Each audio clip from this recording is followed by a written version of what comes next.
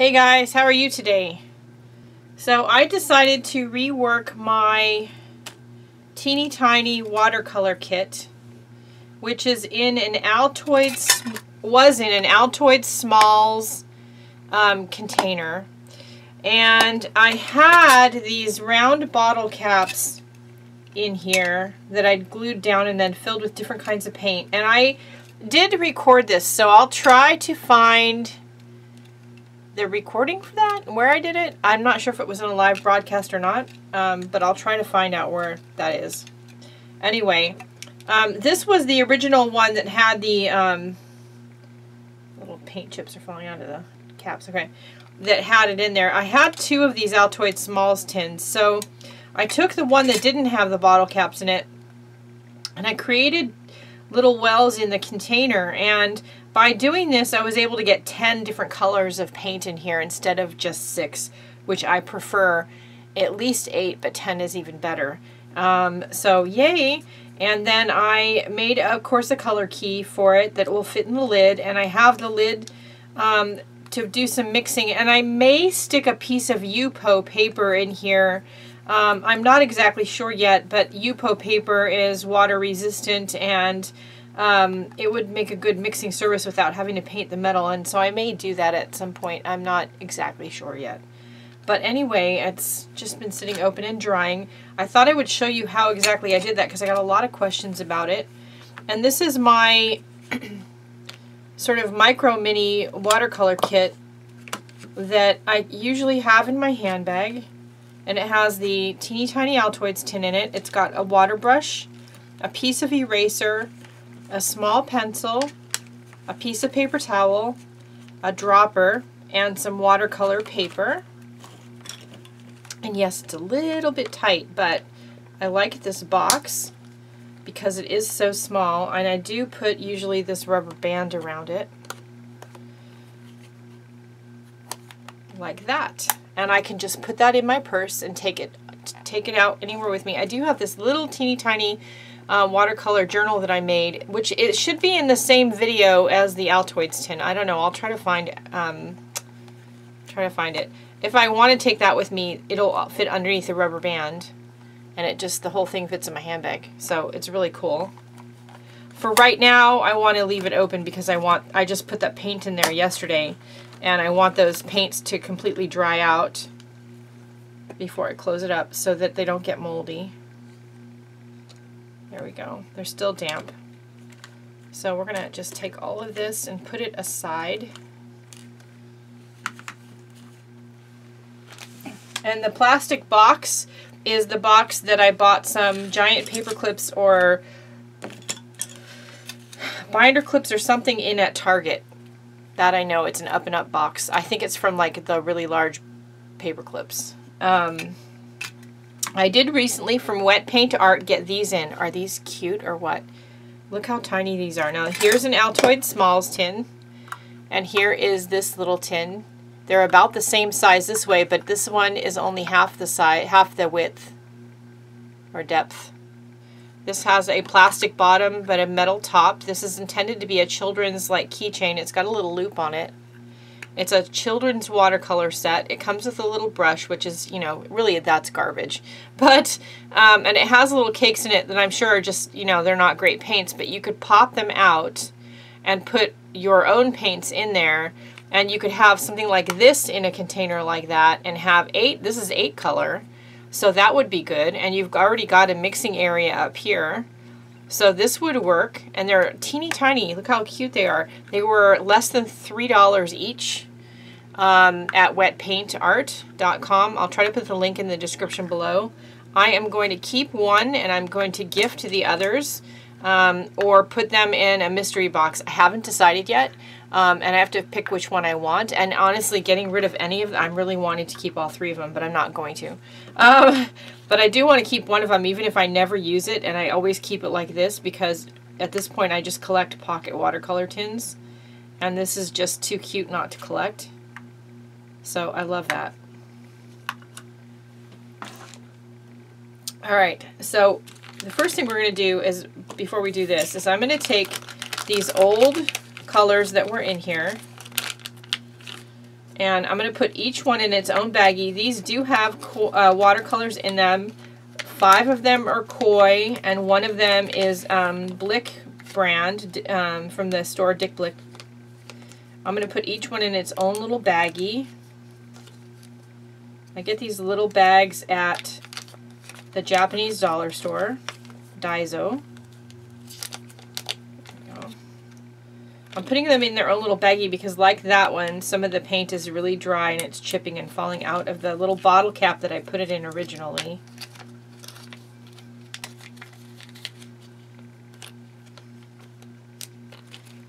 And there's a reason that we're doing this. So I don't want to waste the paint. I never want to waste paint. Okay, that's blue. And there's a color key here that I made to fit the Altoid Smalls tin. Some of these bags don't want to open. Holy cow. Alright. And then one more. The yellow. So we've got lemon yellow, vermilion, crimson, cerulean blue, ultramarine blue, and then Dick Blick Payne's gray. Those are the colors. I'm going to take all the little bags. Hopefully they fit in here. They may not fit in here. This is too small.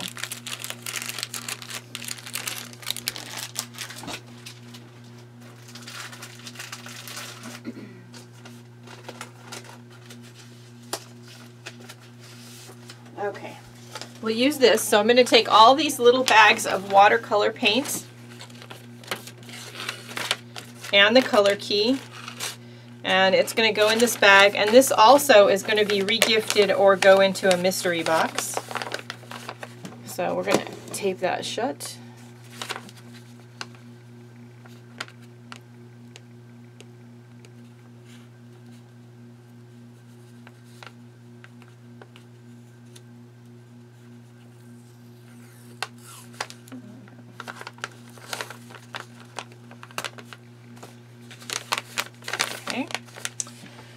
So put all those aside.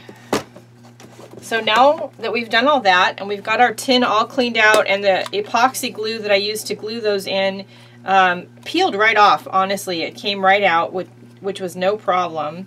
I just get any dregs of leftover paint off. Okay, so now I've got just white Sculpey polymer clay, and the first thing I'm going to do is fit a piece to the bottom of the Altoid Smalls tin. So I'm just really, I do have a roller thing. Let's see, wait. Oh, there we go.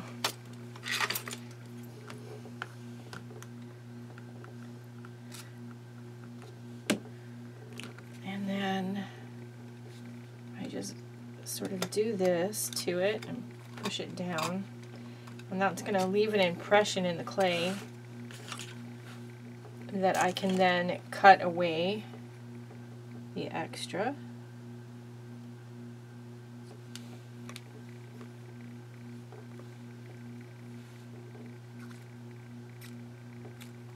I am by no means a polymer clay expert. In fact, I'm probably the exact opposite.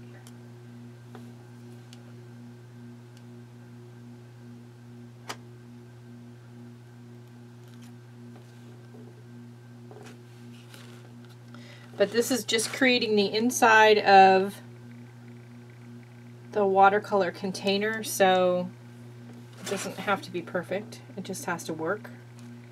You could do this with any container, but if you have a bigger box, you probably just can use standard half or full pans to get your paints in there. This box is so teeny tiny that you could still do that, but you won't get very many colors in it, which is why I decided to do this and just kind of create my own wells in the bottom of the box. So I'm going to fit this in, push it out to all the edges.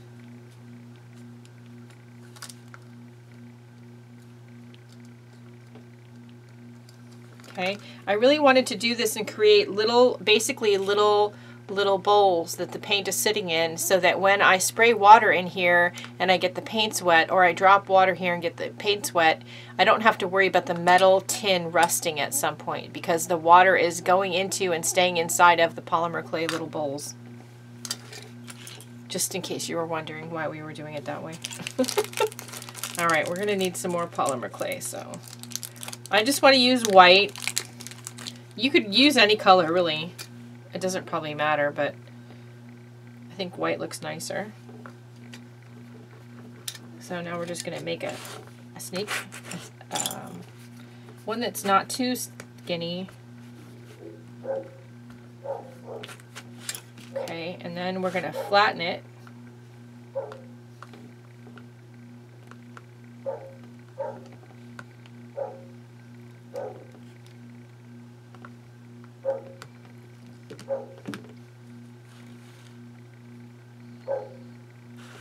Okay.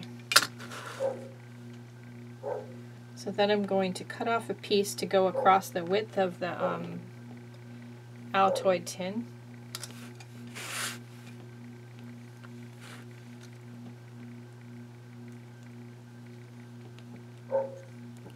And I'm going to run it across the middle like that. I'm going to put my reading glasses on. Okay. And I'm going to zoom you in close. I'm going to use a variety of little tools here to push the clay, the little divider here I just made, to push it down into the clay that's on the bottom.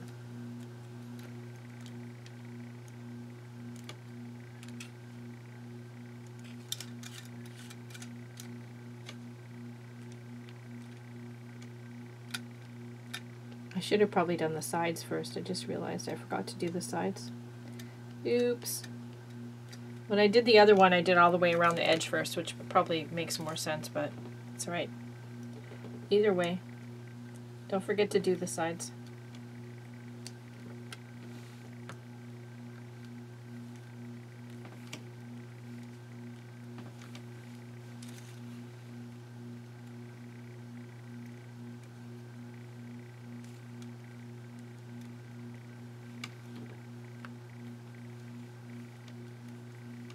Okay, it's a really tight, small space, so use some tools, popsicle sticks, toothpicks,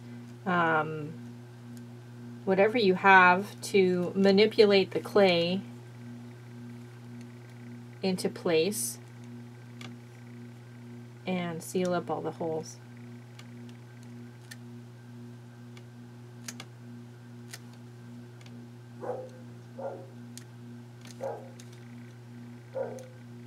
To push the flat pieces down into the bottom. Dog's having a fun time out there barking at somebody.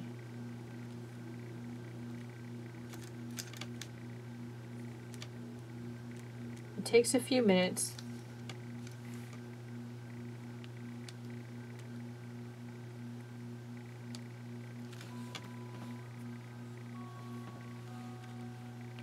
Piece right here.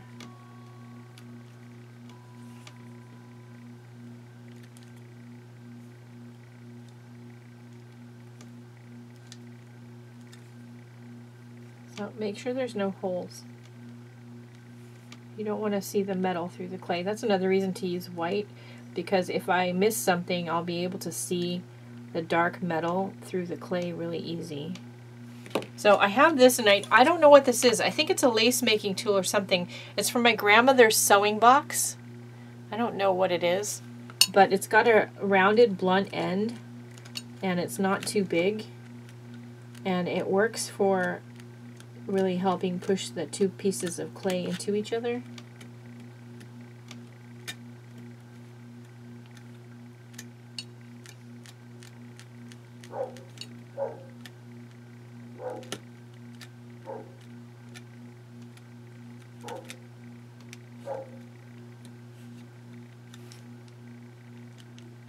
Okay, need a little bit more clay. So now we're going to make our walls going the other way, and you can, make as many wells as you want. In this one, I made 10, 5 on each row, but that's really up to you how many you make. It's so warm here, I almost don't even have to condition the clay.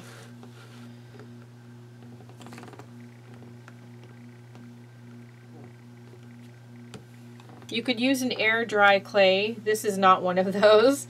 This is a clay that you have to bake. But whatever you use is fine. You could do it like I originally did and do it with bottle caps. Okay, I'm having trouble rolling this one. You can't even see what I'm doing. Oh, let's see. And like I said, I'm no expert with polymer clay, so, you know, I'm sure there's people out there that could make it look neater and prettier.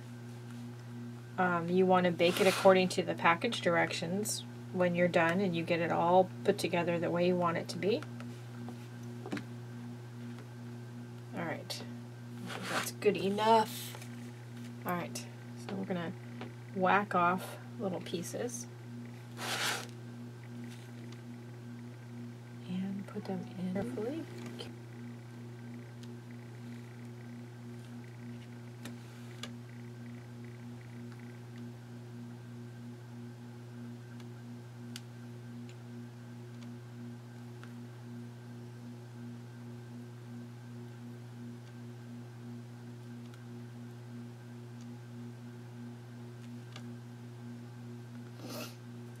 So like I said, you could, if you're okay with fewer colors, you could make your wells a little bit bigger.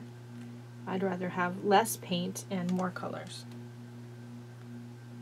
But that's just me. Alright.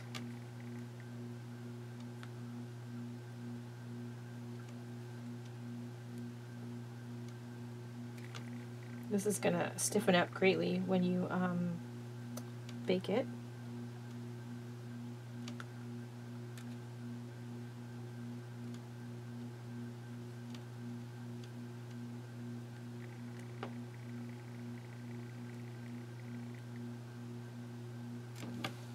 Piece is just a little bit too small, so let's make it a little bit bigger.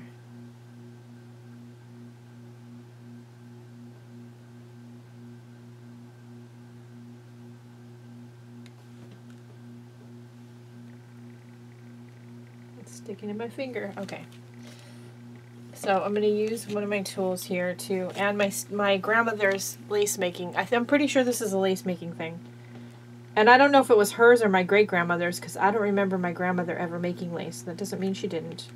And she did a lot of crafty needlework type things, but I don't remember her ever making lace. I know my great-grandmother did, though.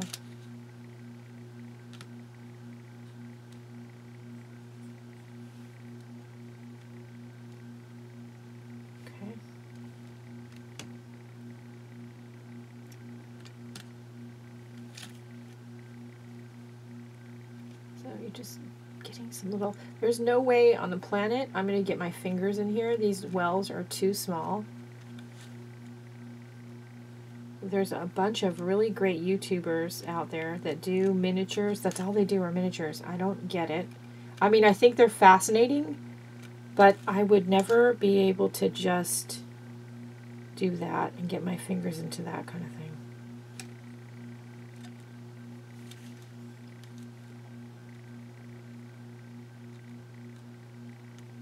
Try to prop your little walls up and push them down into each other.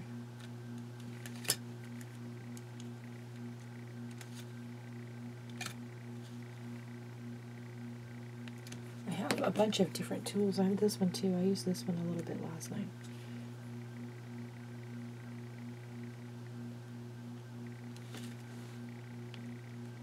Some of these are clay tools. Some of them are tools from jewelry making or other things. I like tools, even though I don't really play with clay as a rule. I like tools and sticks and things. So I usually use them for, you know, glue and stuff, so not usually what they're intended for. So I'm just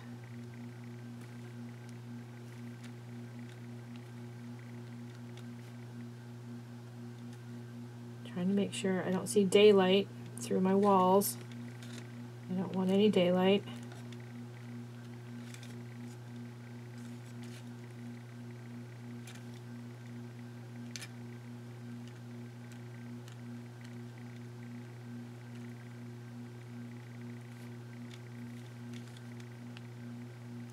Constantly turning it around, pushing, checking.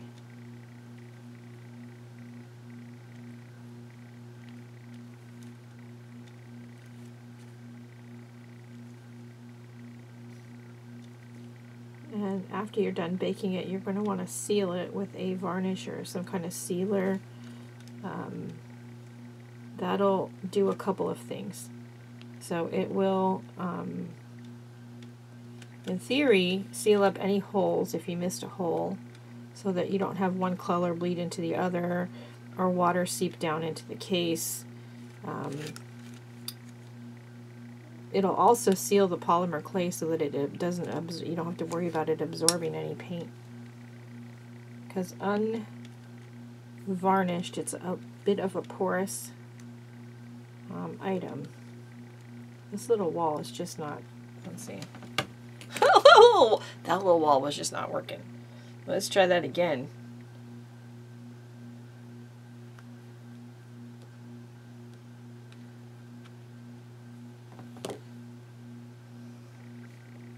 Might be a little bit on the short side.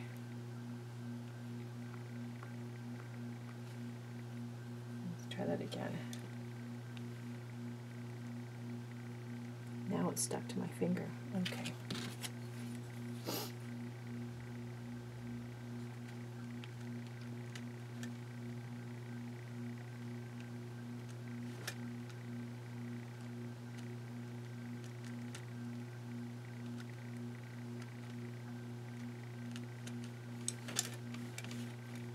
Oh yeah, it's just too small. Let's give it some more clay because it's got a big hole in it.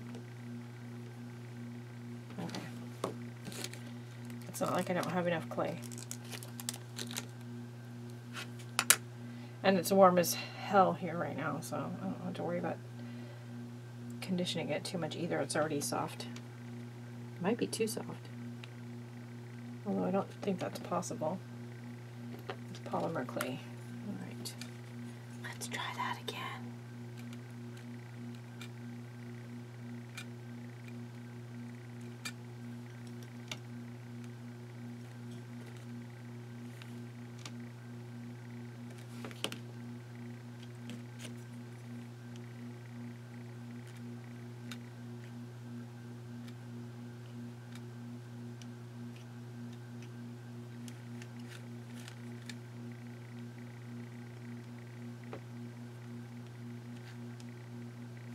Okay, then I took this thing, I don't know what this thing is.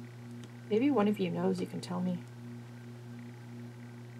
And I just put it inside of each well to make sure the walls were straight, they were deep enough.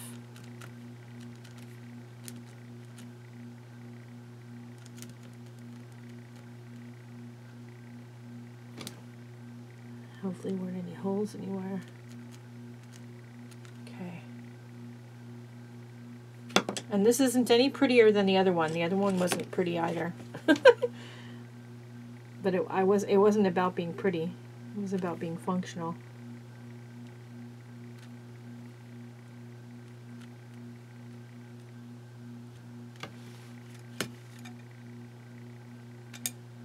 Okay, we're gonna bake that and we'll be right back. Okay, we've baked it and it's warm still. We're going to let it cool off a little bit, and then we're going to coat the whole thing with some glaze. I happen to have this really old bottle of Lee Ward's clear glaze. Lee Ward's hasn't been in business in like a million years, so I don't know even where I got this. And I've inherited quite a few arts and crafts supplies from friends who have passed, unfortunately, over the years, and it's possible this is from one of their stashes, and I'm pretty sure. But it's still clear and good. It hasn't yellowed or anything, so we're going to use that. But we're going to let this cool off first. Alright, so we'll be right back. Okay, it's all cooled off now, so we're going to open up our glaze here. I've got the fans on and everything because this stuff smells bad. I don't mean bad like it's gone bad, I mean bad like it stinks. And we're going to just really give it a good thorough coating inside of each little hole. Looks like I had a little paint on this brush. Oops. That's alright. It's going to be sealed in the glaze now. And get the bottoms first and make sure I get a nice coating on the bottoms.